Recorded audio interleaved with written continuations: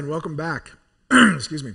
Arctic Fire 2012, here we are. We're having more fun than we can describe on this. I wish you guys could see all the behind-the-scenes stuff. We're actually talking about putting together a DVD which captures some of those things. But I think as good as the presentations are, the really good stuff, unfortunately, at this point is happening off camera. So we're going to try and get guys walking around with cameras later. Later today, we're probably going to be doing just some forging. Michael Pakula is going to prepare some pieces for his demonstration tomorrow. So we'll have some open forge, so to speak, and you'll be able to just sit in and listen on that. We'll just have cameras up on tripods. At any rate, I'm here to introduce Jake Powning, who is a extremely talented bladesmith. I was just absolutely blown away. But when I first got back into bladesmithing, I took a 10-year hiatus or so. I found bladesmithsforum.com, and one of the first threads that just absolutely blew me away, nearly fell out of my chair, was a collaborative effort that he did called the Black Ool Jake. There's a funny name, funny story about that name. I'll tell you later. But at any rate, his work is incredibly inspirational, and he's doing groundbreaking work with using the sword as a way of telling a story. You can almost see the story when you look at the sword. They're really inspirational pieces, and this is a good demo. I've looked forward to this ever since we came up with the idea of Arctic Fire. So take it away, Jake. Great, thanks. You bet. All right, so I'll start my story. My demo is called The Storyteller's Tongue, Myth, Imagination, and the Art of Creating Artifacts. So I'm going to start out by just familiarizing you with a chronology of some of my work. This is a piece I made, the first piece that I made out of pattern welded steel when I was about 19 years old, and inspired by Celtic mythology. It's kind of got the forest god on the handle. In 1997. This is a piece that was the first composite pattern welded sword that I made in 2003. And you can see at this point I'd started incorporating handle carving and using Viking Age knotwork in the design as a decorative element.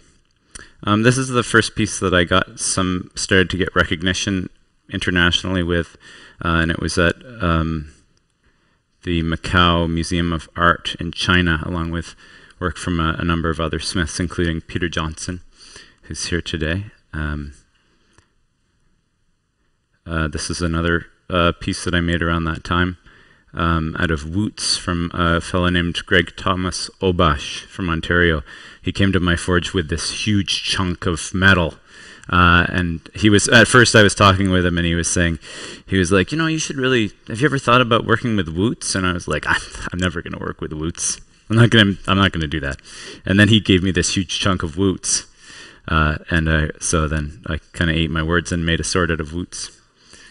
And woots is a crucible steel. That's an ancient kind of Middle Eastern way of making steel by melting it in a pot, and you create this homogeneous material that has a really beautiful pattern in the steel. So you can see in this image here. If you look closely, you can see this kind of beautiful dendritic structure, and it's actually the pattern of the dendrites in the material. So this is a falchion that I made that was exploring some kind of mythological ideas. This is the Black Ool Jake that was mentioned earlier. So this is a collaboration that I did with a German smith named Uli Haneke. And he asked me if I would like to make a scabbard and hilt for this sword in an email. And so we started working together, and I created the fittings out of bronze and carved the scabbard and handle out of this beautiful chunk of bog oak, which is oak that's been submerged in a bog for 3,000 years, and it turns black as night, and it's just beautiful, and also it's a fascinating material to work with from a storytelling perspective, because it existed it's this ancient piece of wood from Europe, which is where I'm making where the work is inspired from, this ancient European culture. So it's an interesting material to work with. This is another falchion from 2007. I was playing with this same little cutout on the back of the blade. And this is a pattern molded sword. I'm going to be describing the process of making a pattern molded sword later in this demonstration. But you can see the pattern in the steel, and that's created by taking a number of separate pieces of metal that are made themselves of separate pieces of metal and forge welding them together in a bundle and then creating a blade out of it. But I'll explain that later. This is a moon steel blade that was inspired by conversations that we had on the forums of the Bladesmiths forum. A group of us were talking about making steel by the light of the moon, and Taigu, who's a bladesmith, did the first moon steel blade, and so I started forging a blade, but only by the light of the moon. And there's a picture of me working, and I went over a year to make the steel for it. So one night every month, and this is out in the winter in a snowbank forging. There I am posing for the camera. So I made, and this handle and scabbard are also made out of bog oak, and it's kind of mysterious and black, and then I used silver, like moonlight, for the fittings, and I created a box for this one and named it Manigander, which is, Mani is the ancient Germanic word for the man in the moon, and Gander is a word that means magic or magic wand. So it's a reference to this kind of a moon blade or moon wand. And this is Torc Triath. This is a Celtic-inspired sword with a composite pattern molded blade. One of the things that's really important for me in my work is the naming process of naming a sword is a big part of the storytelling element of that sword. So this sword was an exploration of Celtic mythology, and I was trying to create a sword that was a reference to Bridget, who is also a saint, but before that she was a goddess in Celtic mythology, and Torc Triath was her magical boar. So this is a piece, and originally I designed it with a picture of Bridget on it, but that's not how Celtic ornamentation worked. They were very, it's very fluid and open to interpretation. So you can see at the top of the scabbard there's kind of a face that looks a little bit like a boar face. And I'm going to show you some of the inspiration that I drew from for that piece. This is also a Celtic piece. They had these little short swords with a little man for the handle called anthropomorphic hilted swords, and it's called Fjurbeg, which means little man in Irish.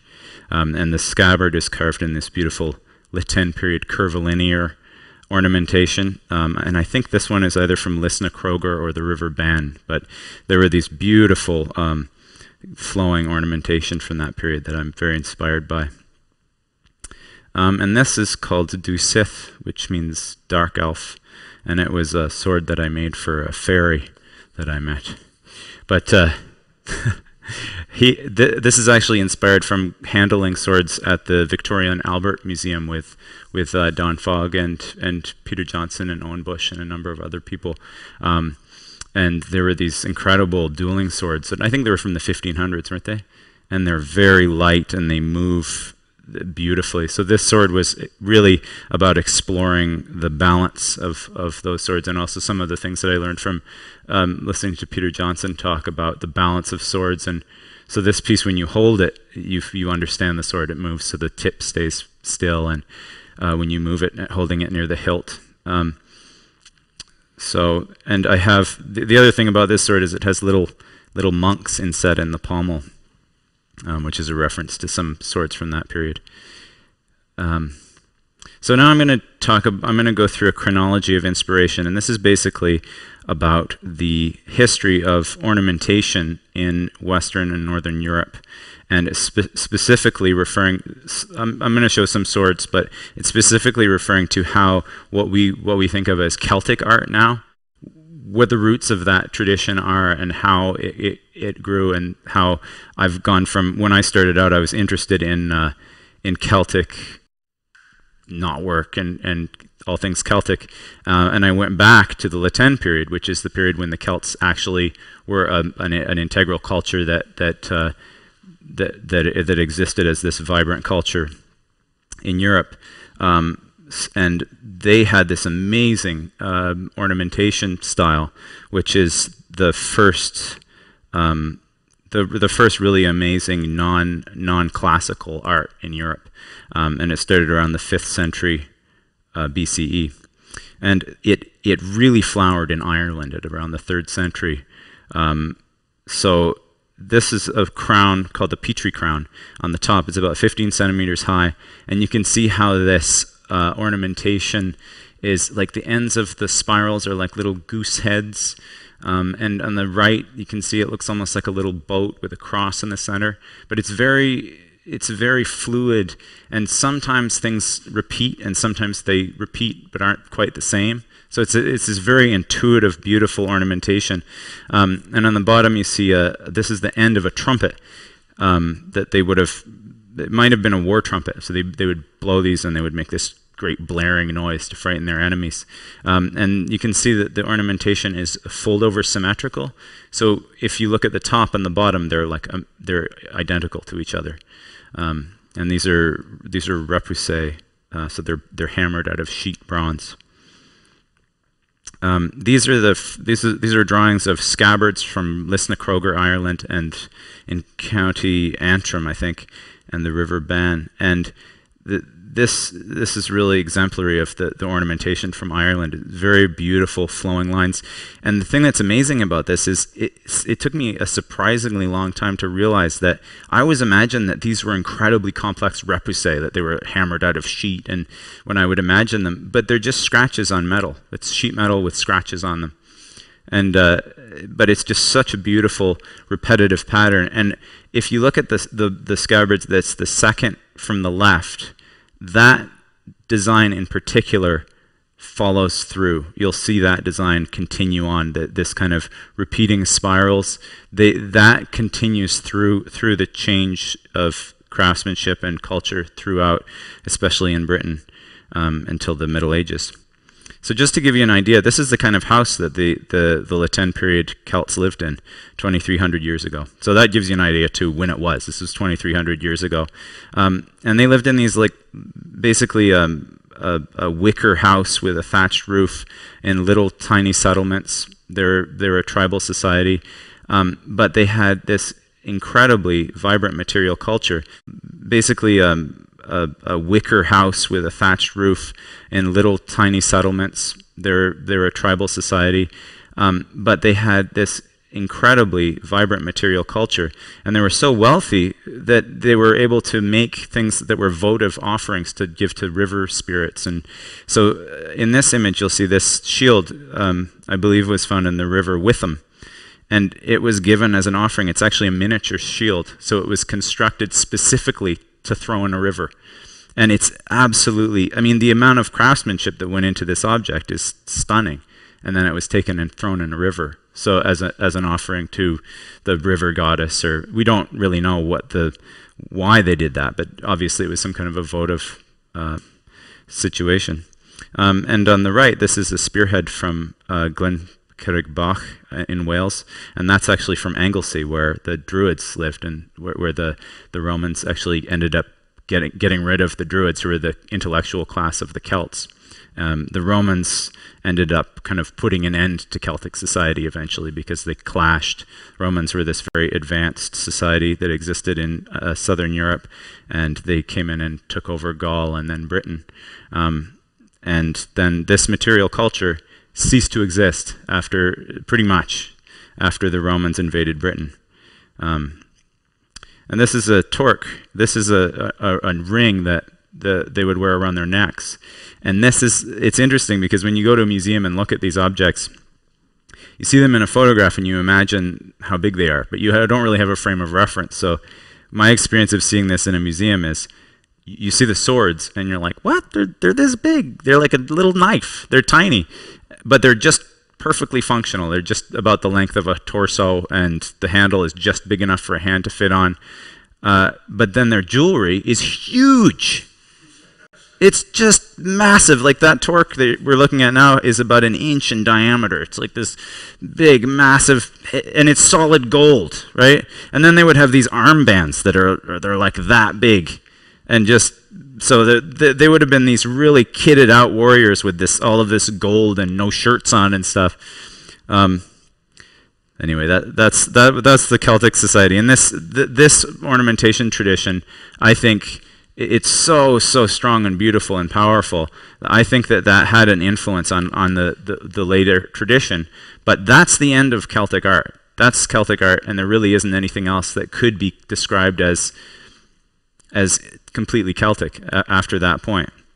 So this is a map that shows Europe, and it's a spread of iron, but I'm using it here just to describe how big the area that the Latin culture existed in was. So on the far right, you'll see that's the Black Sea there. The Celtic Latin culture existed from above the Black Sea all the way across Europe to the North Sea, down into the Mediterranean, into Spain, and into Britain and Ireland. So that just gives you an idea of how big this huge, completely decentralized tribal society was, but that had a common material culture. And then this is a picture of this is a sword from Britain, and you can see I was talking about pattern welded blades. Well, this is kind of a proto pattern welded blade, and what it is they were taking iron and smelting it. So they would have this kind of not very homogeneous bloom of iron, which is the product that you get from smelting ore into iron in a little furnace. And then you take that and fold it a bunch of times to make it better so that it holds together. But it's very time consuming to fold it and forge weld it. So what they started doing is they took the very finely folded stuff that they had folded a bunch of times to get a more homogeneous piece of material, and they wrapped that around the edge of less homogeneous material. I mean, you look at this picture, you can see there are little lines running along just in from the edges of the blade, and you can see you can see that the lines are very thin on the edges of the blade, and in the center it's this more kind of almost looks like wood. But these swords in Britain, at any rate, they weren't hardened. They were just they made them. They had carbon content that you could have hardened, which is you need to have carbon in iron to be able to quench it in water or oil and make it hard. And they knew how to harden things at this point because we have hard files, but they didn't harden the swords for some reason. These are 3 swords that I examined at the British Museum with Peter Johnson and Owen Bush. And these are Latin period anthro hilts, and I've had a fantasy about handling these swords my whole life and never imagined that I ever would. And so I have a little bit later on, I'll get a little bit more about this experience of seeing these blades. So this is a picture of one of the blades with a drawing of it next to it there. And you can see how it has these fullers, and you can also see how wide the blade is compared to the original, which is now quite corroded, mostly corroded away. But you can tell by how wide there's a slot in the hilt that shows you how wide the blade was. So then you can kind of extrapolate from that and get an idea of how wide what the original profile might have looked like. There's the hilt of one of these anthropomorphic swords. And this is a shield boss from the River Thames. That's from this same period, and that's like it's about that big, and it would have been on a larger shield. So then what happened was, in the beginning of the Common Era, the Romans invaded Britain and set up, after a period of conflict with the Celts, they set up this incredibly modern society with stone villas and cities and basically military police force. They built roads. They took tribal chieftains and set them up as, after the furor had died down of invading, they took some of the people who were tribal chieftains or related to the ruling class and set them up as the leaders of areas and named the areas after the tribe. So this was this very complex society, and when you go and look at, if you go to the Museum of London, there actually are, they've built the inside of a villa with all of the material and what it would have looked like, and it is remarkably similar to going to a house in the 1700s in Britain. So it's this almost modern society. They didn't have the same technology, but they had a lot of things like water wheels, and they were quite an advanced society.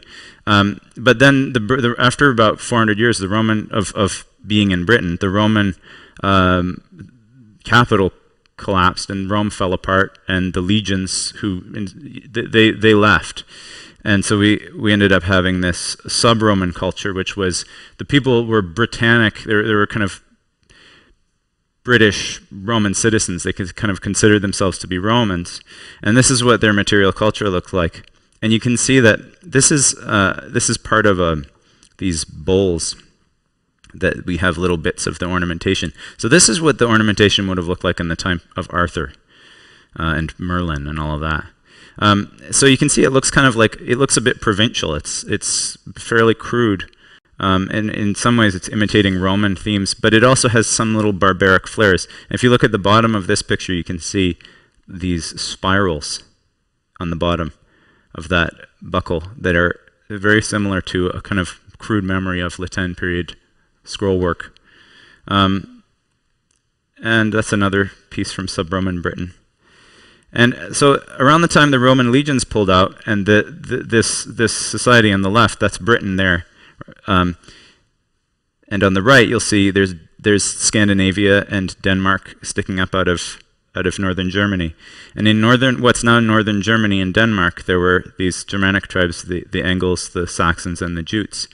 And there was this kind of pressure of migrating tribes coming from the east going west of this Germanic migration period. So everybody was moving west during this period, and the Anglo-Saxons, they ended up coming into Britain maybe as hired mercenaries, but they stayed and they settled in what is now England and pushed out or kind of subsumed the population that was there. And they brought with them this vibrant Germanic tribal art that hadn't been kind of crushed by having a Roman society imposed onto it.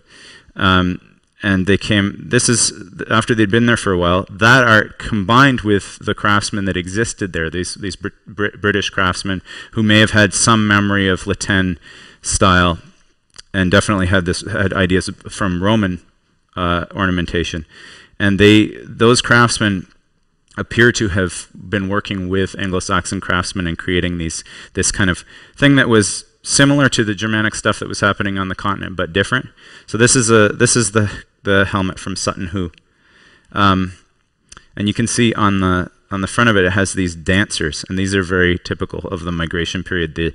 You'll find these images of these dancing. It's probably some kind of a warrior ritual dance, and it's probably where the idea of Vikings with horns on their helmets comes from, that they were dancing with these kind of horned helms. And this is the kind of house they lived in.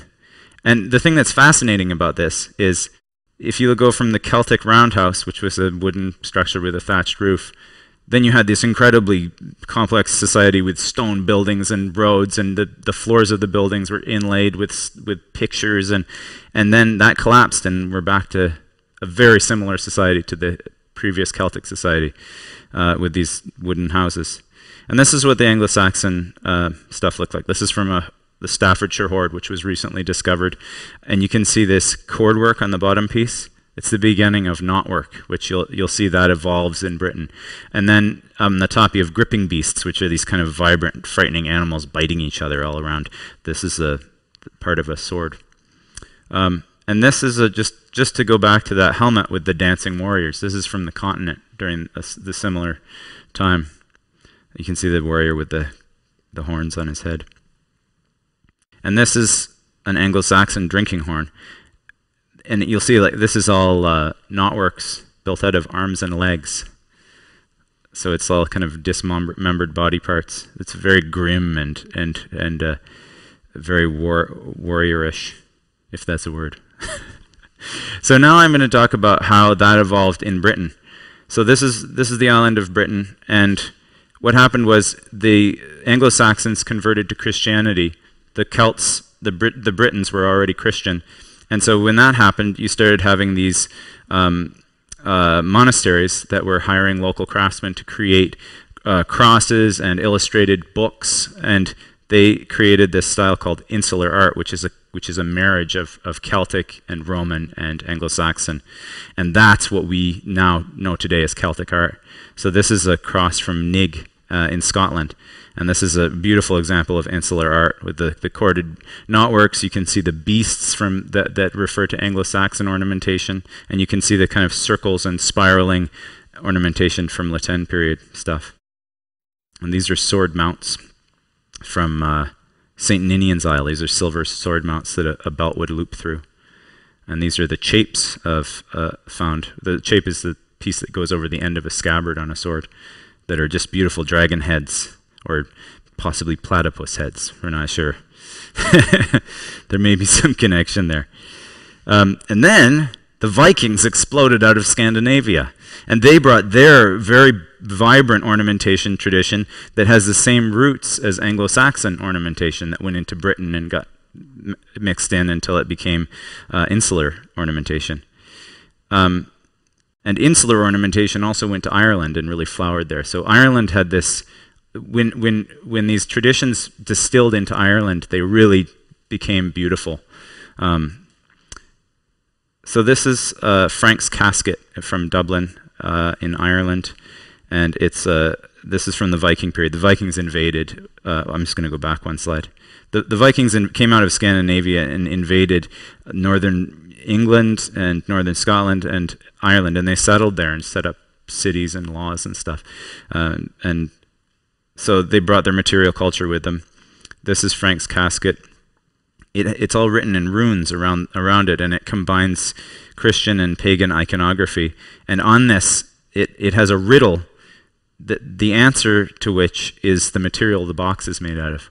And I can't remember what the riddle is, but the answer is whalebone. So it's this beautiful riddle about that the answer is a whale to the riddle. So it's very kind of, you can see how Tolkien was inspired by that kind of Germanic riddling. And here is the Ostenburg ship, which was just a beautiful example of Viking Age ornamentation. On the prow of this ship is all dragons biting each other and gripping beasts. And here is the Yelling Stone from Denmark, I think, right? Yeah.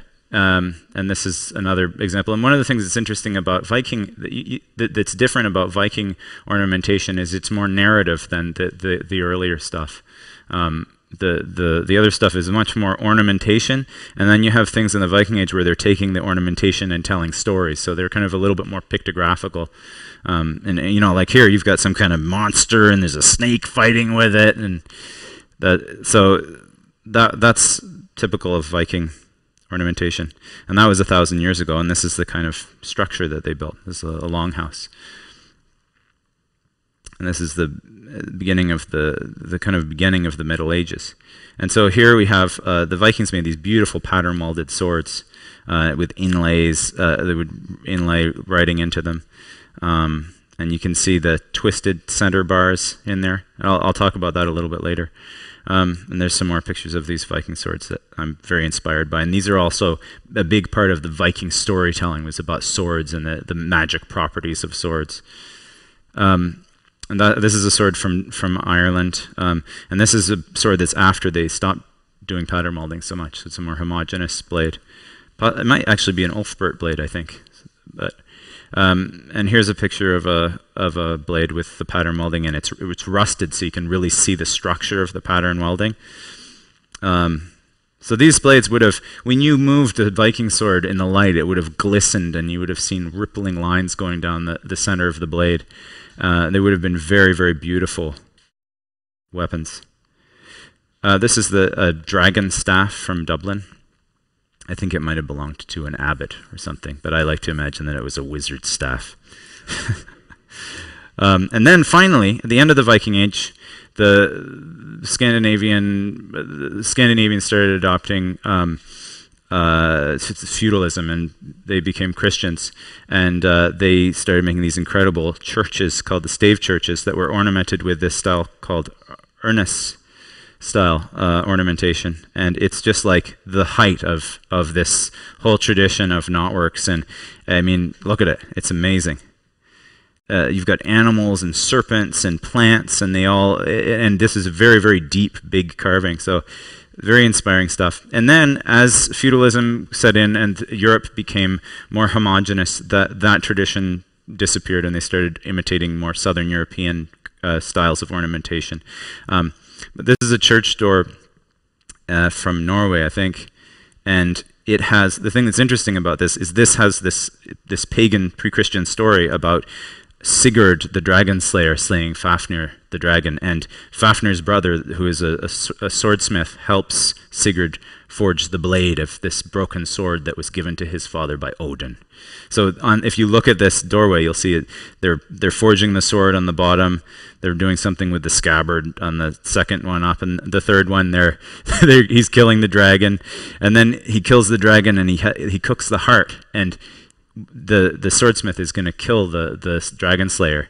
But when the dragon slayer tastes the juice of the heart, he knows he's gifted with mystical knowledge, and he knows that the swordsmith is going to try to kill him, and he can hear the birds speaking, and so he kills the swordsmith on the top left of this. So that's this pagan story on a church doorway. So that's the end of that tradition. And that's the tradition of the stories and the mythology from that time period, which is a very big time period in a number of different cultures. It really inspires me.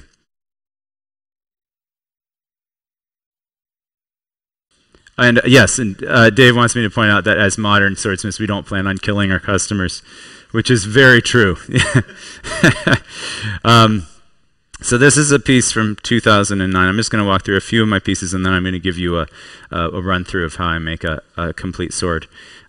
So at this point, I was still drawing.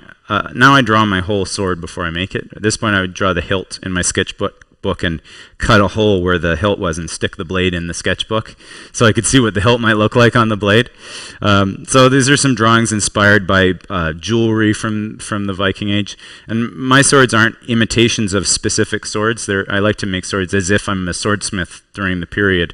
So I'm taking inspiration from different knotworks and stealing knotworks from a brooch there, a stone there, and putting them on the scabbard, a grip. So I ended up using this design that you see on the grip on this sword, and there it is. That's bog oak grip, and the fittings are cast bronze, and the scabbard is yellow birch. And that's a pattern molded blade. You can see the pattern in the steel there. And this is the sword that I made as a reconstruction of swords that I examined with Peter Johnson and Owen Bush at the British Museum. So I contacted the British Museum and asked them if I could come and see these swords, and after a number of emails, eventually was able to secure a date with some really old ladies.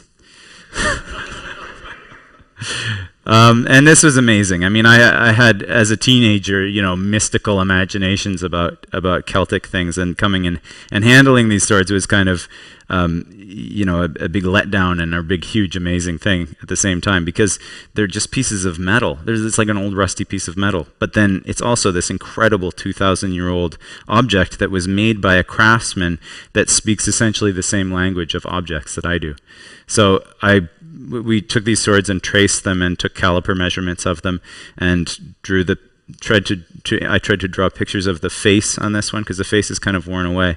And the one on the bottom right is this sword from possibly from Yorkshire, which would have been the Brigantes tribe at the time that the sword existed. And I have a real love of Northern British Celtic, ancient Celtic society. So I really liked this sword. I like the way it looks, and I like it that it's a British sword. So I decided that I would try to do a reconstruction of it. So I drew a picture, and I extrapolated from the space that's left in the hilt from the original blade, and little places where there are still places where the blade comes down to an edge, even though it's rusted away a lot.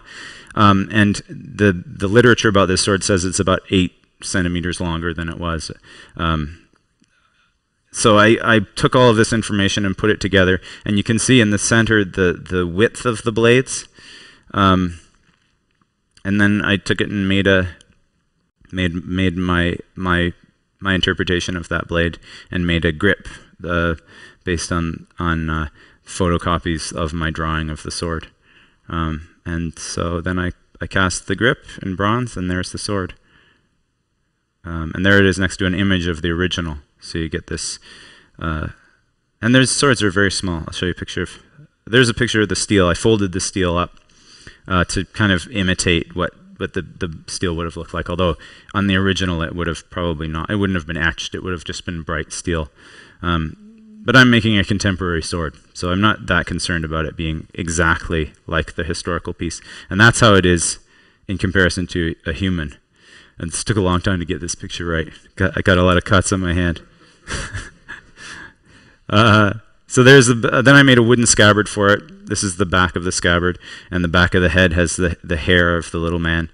And there it is. And this scabbard design is inspired by Irish ornamentation, because the Brigantes had connections with Eastern Ireland. So I pretended that they might have had a scabbard that was like the Irish scabbards. So this is Willow Raven from 2010, Historical Inspiration and the Intuitive Process. So when I've gotten to go to the British Museum a couple of times in the last few years, and I've taken pictures of all these incredible pieces of swords. And this is the shape of a long knife. This is an Anglo-Saxon shape. And I just thought that was really cool, dragon head with runes on it. So I needed to do something that was inspired by that. And then this is the lip of a drinking horn with faces on it. So, and there are these Viking swords with single-edged blades that I think are kind of neat. So I made a pattern molded blade by forge welding steel together and twisting it. And while I was doing that, when I was putting a bar in the forge, I burned my arm in this beautiful little willow leaf. So I decided, I mean, it's just, I've still got it there, but this lovely little willow leaf. And the next day I was driving on the road, and there was a raven sitting on the side of the road. And so I stopped and got out, and I walked over to it and picked it up. And it was, I even put it on my shoulder for a second, and it kind of fell off. So I was very badly wounded. And took it back to my forge, and I took it to the vet, but it died on the way to the vet, and it had been in a fight with like 40 crows trying to steal eggs. But so I decided to name the sword Willow Raven after those two events. So there's what I do is I carve the fittings in wax and then cast them into bronze. So there's my interpretation on the top, and there's the original. And you can see that I'm not trying to do a reproduction of the original. I'm just inspired by it.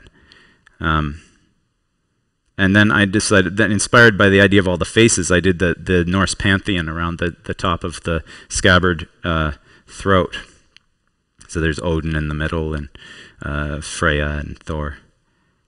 And on the back there's Loki and Tyr.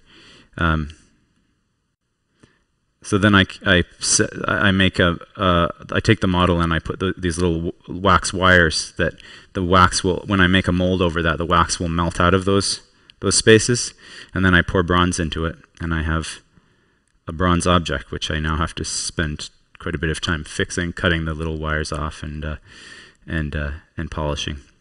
And then I glue the hilt together, and this hilt was made, actually this is a neat story. Don Fogg, who's here today, gave me a piece of a Viking ship rib that was from a submerged Viking ship, and so this seemed like a good project to use that. So I carved the grip on this out of a piece of wood that was originally from a Viking ship. So that'll confuse them in a couple 100 years. So then I take I hammer the tang goes through the handle. I hammer it down in like a rivet head to hold the handle on, and the handle's also glued in place. And then I put the pommel goes over and is riveted on with 2 little rivets. And there's your finished piece. You can see the pattern molding in the blade, and the carving on the scabbard. And there's Willow Raven, or Vidderraffen. Helveger. This is another single-edged Viking sword. I'm really interested in these ring knots. So I designed this sword with the front of the sword has this scabbard slide that's an integral scabbard slide that your belt passes through. And I drew a picture of Odin inspired by some Eastern Viking jewelry, and then I made his beard become his rings that drip. He has these rings that drip. It's in one ring, and it drips 8 rings every 9th night or something. So there he is with one eye, and I'm carving him into the wood. Carved into the wood. I oiled the wood. This is a drawing of the scabbard mount that I carve in wax, cast into bronze.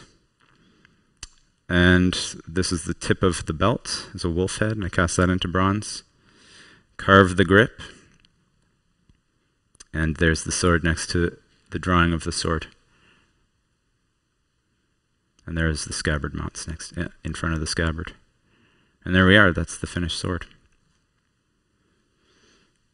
Now this is a project I did with my father, who's a sculptor, and I got to do some big knotwork carving. I've been fascinated with knotworks.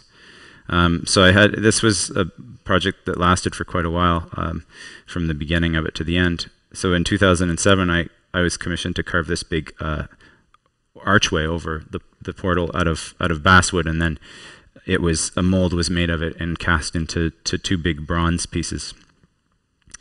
And this was inspired by Ernest's knotworks, but not an imitation of them. It needed to be something that was not a direct reference to history, but inspired by it. So it was like it represents an imaginary culture. So then I made mounts for these. There are standing stones that go around the piece, and so I carved mounts for those and little brackets that go on the front of the piece. And there it is cast in bronze, one of the mounts for a stone. And then we installed it and drilled these brackets in place.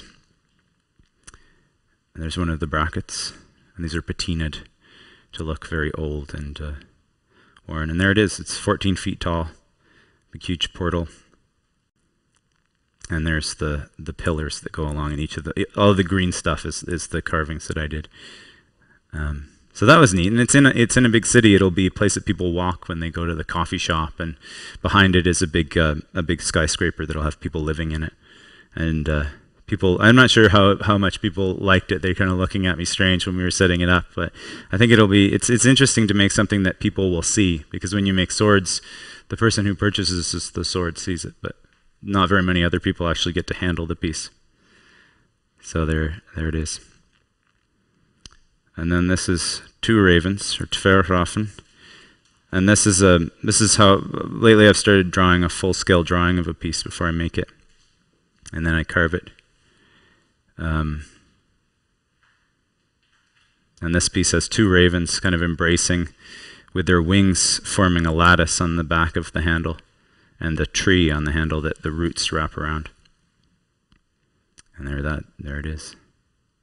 So this is the main event. I have 15 minutes to show it to you. The twisted strand. Watch this. Process, design, and imagination in creating myth-inspired pattern-molded swords. So this is a sword that I made recently, and I'm going to walk you through the process of making it. So this is a composite pattern-molded blade, and the images that I'm showing you are of making 4 composite pattern molded blades, so there's a lot of steel here. This is a pile of billets that are stacked up on the left. That pile is 13 layers of their bars stacked up on top of each other with 2 different properties. Some of the bars have a little bit of nickel in them, and some of the bars don't. So when you forge weld them together and etch them, you'll still see a pattern in the material. And on the right, you have 9-layer billets. And I'm going to take them and I'm going to make something that looks like this. It's on the edge, you'll have a billet that wraps all the way around. You see I put A at the top of that.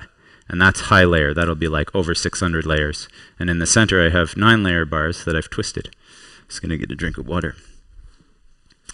So I heat that up in the forge until it's yellow with glowing white edges.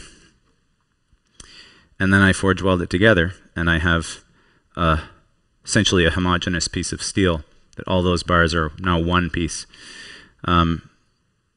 And then for the edge billet, I take that piece, I draw it out, and I cut it into 5 pieces and stack it up. And so you can see each of these pieces is about 13 layers.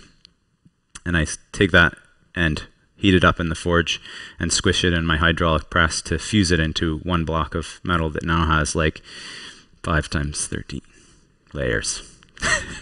Whatever that is. Something like, I'm not sure, 45? 65, something like that. I probably should have written that down beforehand. So then I take this billet and I draw it out in my press. You can see I have my spaceman gear on here. I'm heating that up. I draw it out and I cut it up with an angle grinder and I stack it. And now I have 5 billets that are 5 pieces all stacked up again. Each of them is about 60 layers. Forge weld them together, and I have a chunk that's over 300 layers. Now I've been doing this. I did this with another billet, the same process, and I take that billet and I stack it on top of the original billet and forge weld that together, and now I have a over 600 layer billet. So there it is.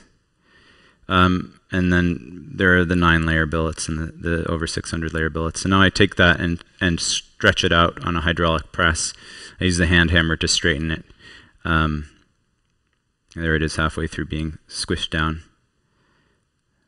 I'm drawing it out. It's longer. And here I'm straightening it because it gets twisted while you're forging it out. So keep it straight. And at the end of the day, if you look into the forge, you can see the dwarves in the underworld forging swords. Sometimes. But I think that's when you know that you've been forging for too long. Carbon monoxide poisoning might be setting in. So then I take these billets, I draw them down to about, I think, a 1/2 inch for this project. And I twist them. And I'm taking, these are going to be pairs of billets for each sword. I'm doing 2 billets in the center of each sword, and I twist them in the opposite direction from each other so that it will be a mirrored pattern in the center of the blade. There's a close-up of a twist, and there's my vise that I'm twisting them in. Outside it's snowy. This is in November when I'm doing this. So there are the centers of 2 swords that I've got the billets twisted and roughly lined up. And then on this project, I decided that I would cut the tips of these billets at an angle and then forge the edge down so that the center was longer than the outside. And that way, the lines, you'll see that there are going to be lines in this material, will form a nice little Gothic arch at the tip of the blade, just behind where the edge material wraps around it, instead of just having lines going into a rounded edge. So there I've forged them around. Now I grind the surfaces that are going to meet so that they're clean and tie them together with iron wire. And this is the cores of 4 swords. I heat them up in the forge. Forge weld them together. And forge welding them is just heating them up and fusing them together by forcing them with a hammer or a press to weld. And now I have one piece of metal with this beautiful pattern inside the material. And there's a picture of it. So here are the edge billets. So I've drawn these out so they're like, at least 3 feet long. I'm not very tall. So they're like, I don't know, over 6 feet long, in fact. And I grind the areas that are going to be that I'm going to be welding. So I take all of the fire scale off that would impede them from welding, wrap that around the edge of this core billet that I've welded together, and now I have this situation that I was showing you earlier where I have the center billets with the twists in them and the pattern, and the edge billet with the fairly homogeneous high layer metal. So heat that up in the forge and forge weld it together, and now I have a solid billet that has this pattern in the center and this high layer pattern on the outside. So early in the morning, forging the profile into the blade and consolidating these welds to make sure that they're actually going to stick. And there I have the profiled sword blade with the pattern in it. So the next thing I do is I grind away the extra material that I don't want, and dip it in ferric chloride, which is an etchant that it's the material that has a little bit of nickel in it resists that etchant, and the material with carbon turns black. So you can see the pattern here that's on the surface of the metal. It looks pretty good. Icicles out the window, and there's 5 swords. The 4 on the left are the ones that I made from these billets. And the one on the far left is a big one with a 36.5-inch blade, and that is the sword that I'm going to be focusing on. In the winter, I ski to my forge, and ravens sit on the tree outside the forge and fly away to go and steal food from my compost pile at my house because they know I'm not there anymore. So now I've ground the bevels into the blade, and I've ground fullers into the blade, and now I'm polishing them with, I'm filing them with and then doing a rough polish before I harden the blade with like 80 grit sandpaper, and taking the, you can see there are little scratches still in the center of the fuller, so I'm taking those and polishing them out by rubbing them with sandpaper. Now I make sure that the blade is straight, and I normalize it, which is where you heat it up to a critical temperature and cool it down to basically relax the material and shrink the grains in the material, in the steel. And then I heat it up to 1500 degrees Fahrenheit and quench it in warm oil. And there, when it comes out of the quenchant, you can see the pattern in the steel from the decarburization of the surface of the metal. It's quite beautiful and exciting, because at this point you're still not sure that the welds have all taken, and you've put quite a lot of time into this process. So this is an exciting day when you do a little anvil dance. So then you grind. Then I take it and I grind the edges down to almost sharp. At a low speed so that I don't heat up the metal. And then I start polishing the blade starting at 80 grit with the sandpaper glued to a piece of steel, and rubbing it with I have an iron heavy half round thing that I polish the fullers with. And I bring it up to 250 grit and etch it to see the pattern. And now I'll design the hilt and finish the blade. And make the fittings for the blade, and I'll finish polishing it after I have everything done. But I like to I etch it because it makes me happy at this point to see that I'm actually making some progress with this piece. So I decided, because I had this very long blade, I had extra material, so I made a 36-inch blade, which isn't, they didn't have 36-inch blades in the Viking Age.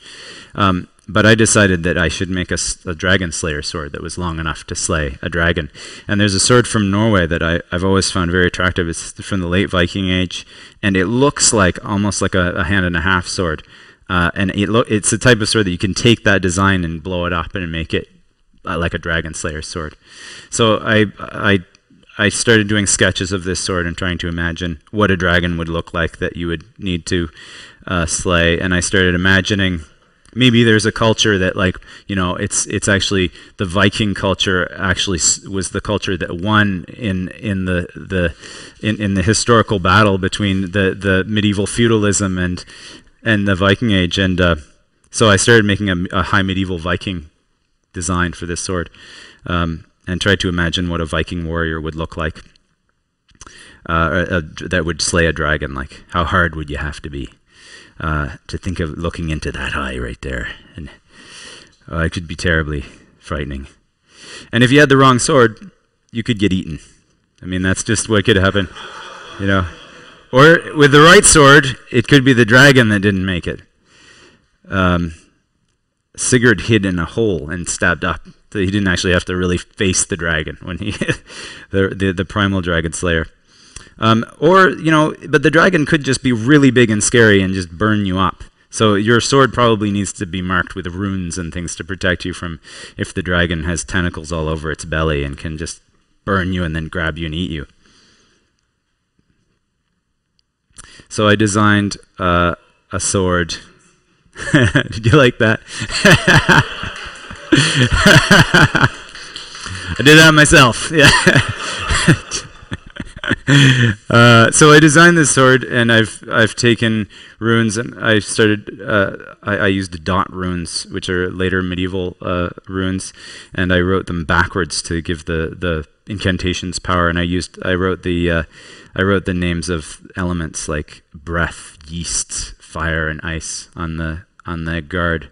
And I decided that since this is a slightly more evolved Viking culture, it wouldn't be as profligate in the ornamentation. So I just used 2 motifs and repeated them.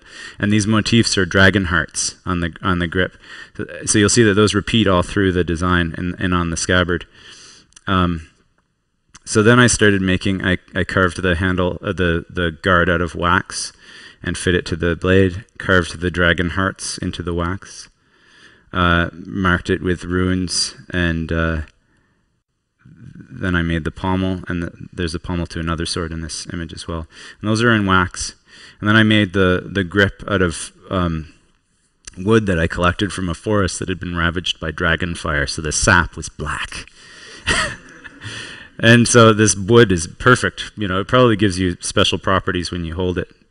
And then I made little rings that go around the end of those little ferrules with runes that have references to the dragon mythology from like Germanic rune poems and things like that.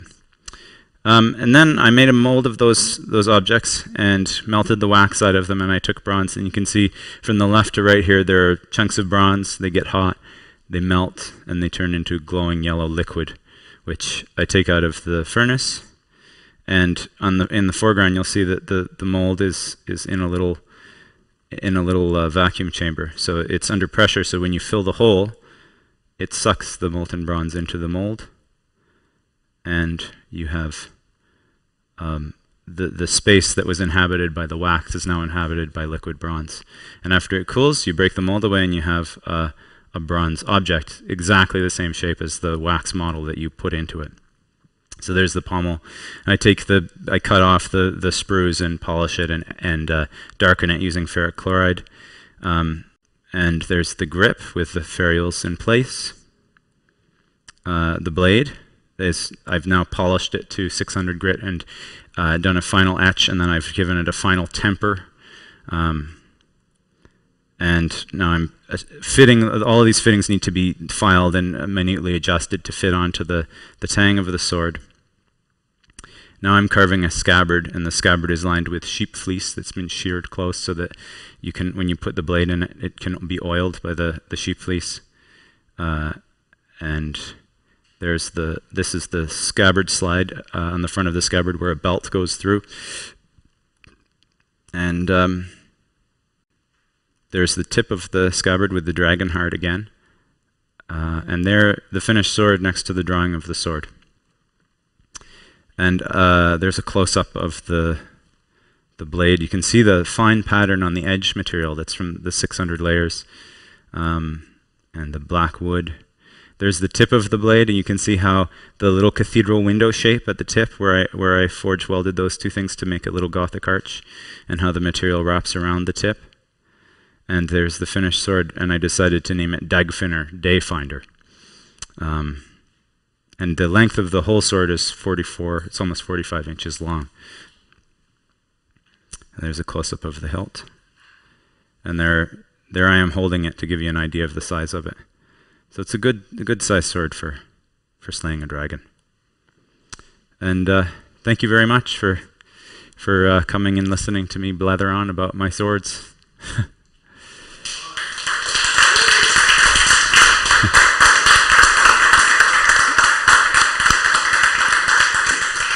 Wow, right?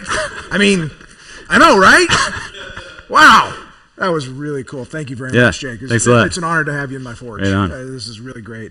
Okay, guys, coming up next, we have a special video greeting from a good friend of ours from the forum, Petr Florianic. Hi, Peter. Hi, Peter.